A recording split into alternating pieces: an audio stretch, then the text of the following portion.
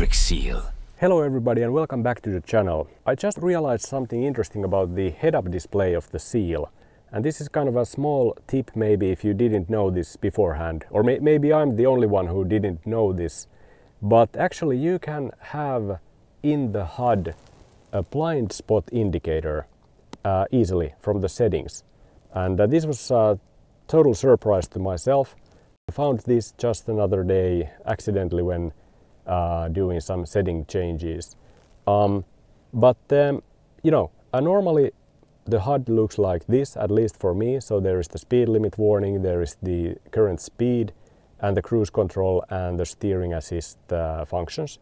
But then it happens that if you go to settings and ADAS and safety assist, here is lane departure assist, and the assist mode gives you 4 options to choose from. There is the off, there is warning, prevention and both. I've been having mine in this both setting basically for all the time. But now if I switch this to prevention, it means that the lane departure assist now applies some steering torque, but that's all it does. So apparently there is no warning in this mode. But then I noticed that in the HUD at the same time there appears this green lane departure assist icon.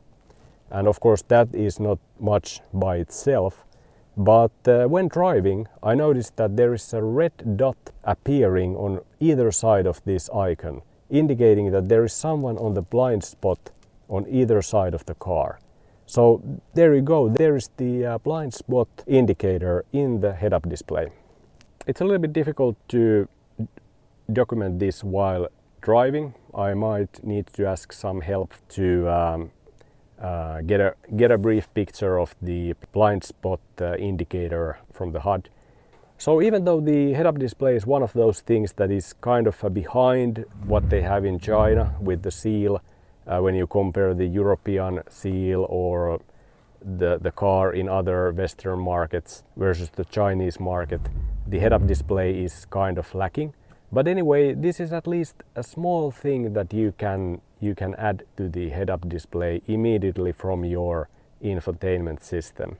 I'm not fully sure which software version introduced this feature, or has it been there forever?